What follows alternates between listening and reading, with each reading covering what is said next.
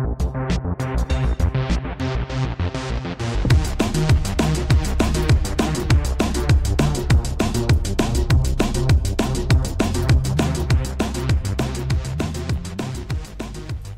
everyone, I'm Kevin, always known as Forum BX257, here to bring you another 1980s G.I. Joe tour review.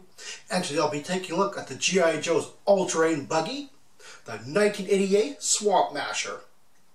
Now, like a lot of 1987 and 1988 vehicles, this didn't make any cartoon appearances, but it does make its first comic book appearance in the old Marvel comic run of G.I. Joe in issue number 87. Now, this thing is not exactly on the top 10 lists of any G.I. Joe collector that I know, but it does have a lot of very interesting features.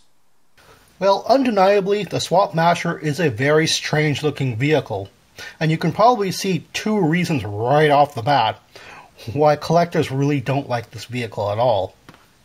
And of course, one of them is the color, because we have prominent Decepticon purple here, and very prominent Constructicon green. That's not something that you often find on G.I. Joe vehicles, but it does look like something you definitely would find on a Dreadnok vehicle. Of course, this thing is supposed to be going into the swamps, so I guess that's where that color scheme kind of comes from. They wanted it to look like, you know, the sort of swampy, mismatched, odd colors that the Dreadnoks would use, but I don't know. I think a subdued color and military colors would have just worked just as fine. Of course, the second thing that you might notice is the very weird wheel system we have here, with 3 wheels on each of the 4 corners. Well, actually, calling them wheels is a bit of a misnomer. I don't believe they are wheels in the traditional sense. They might be bogies, with each bogie having an individual track around it. Of course, you have little cutouts on the ends of each one of these, so that it probably treads mud and shallow water a bit better. I'm not sure how that would have been any different than a large flotation tire, but that's what the G.I. Joes went with, so there you have it. And of course, more than each one of these is an individual, but if you have an obstacle, this thing goes over it, and as you can see, the entire axle moves around as well for extra traction. But it still has some more very interesting features if you kind of ignore the colors and the odd tracks. Like I say, it has the this front missile rack. These are actually called bombs, but they look more like missiles. And this whole thing actually kind of elevates and depresses here. So we have 2 of these rather plain looking missiles. Again, they're called bombs on the blueprints for some strange reason, but there you go. We have some rather nice detail on the surface with this sort of diamond plating and all sorts of surface controls. An exposed engine, which is really strange, and rather exaggerated exhaust tips here.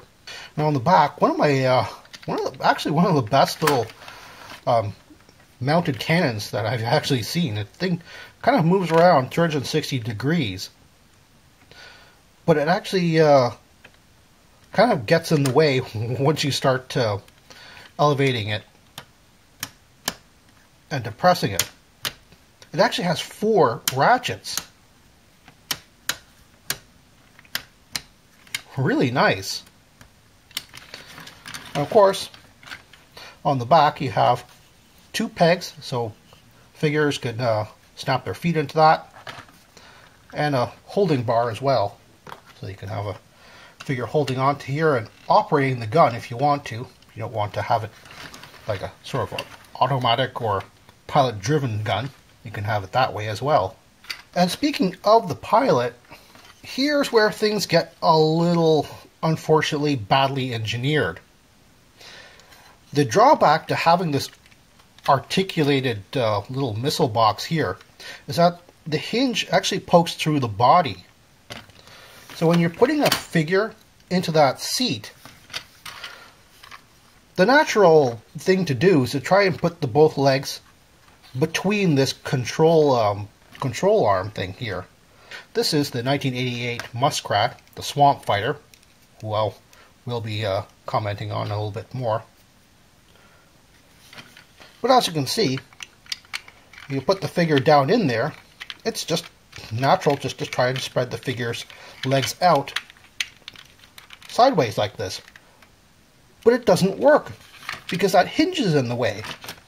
What you actually have to do is to move the figure's legs a bit to the side so that one of the legs is on that control arm, or rather under it.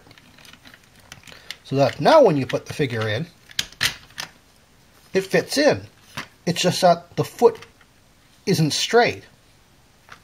That's a rather bad design choice, but there is a benefit to that.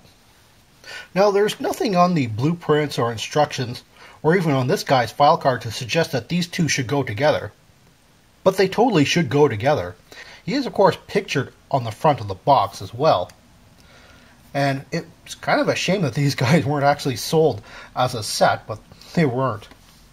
Now, he came with his boogie board, as well as some very slender accessories. And what I've discovered is, probably by accident, I'm pretty sure that this wasn't intentional, but you know, if you put most figures into a vehicle, there's not a lot of space to put their extra accessories. However, on this vehicle, there totally is.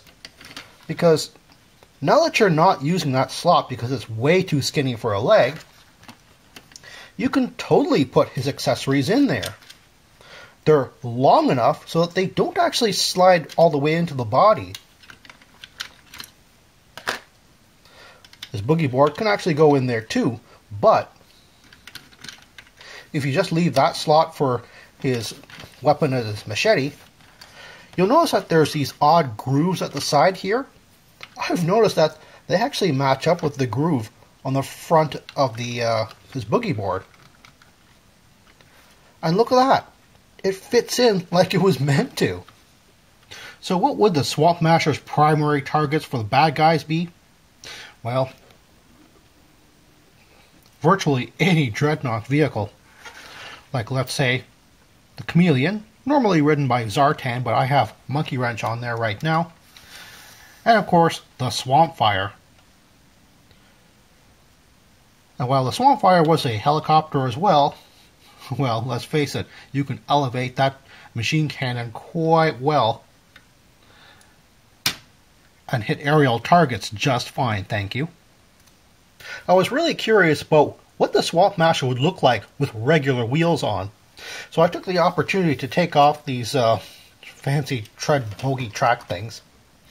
And I'm going to put on some wheels borrowed from the 1987 Road Toad. Unfortunately, they only came with two, but that's good enough just for the one side, just to get a feel of what this thing would actually look like.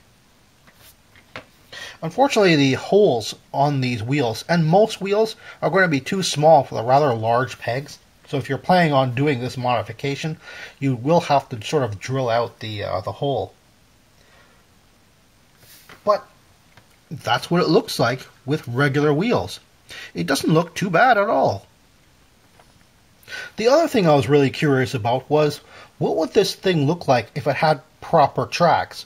I mean, if you consider each one of these bogies with tracks around them, you could also consider them just each individual as a bogie, but with no track. So if there was a track around them, and I've just taken some double-sided duct tape here, just to use as my track, I'll just put them around here.